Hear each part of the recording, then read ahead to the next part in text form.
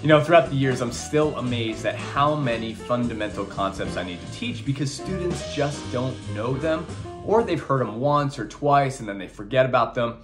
So in this week's tips, tricks, and transcriptions, we're gonna be teaching you fourth voicings, some quartal voicings you can start to check out on the piano, learn them, practice them, and start to integrate them into your playing for a more modern sound.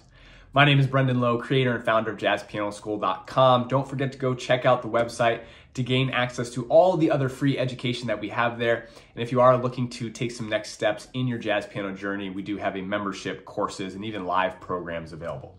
With that being said, let's dive right in.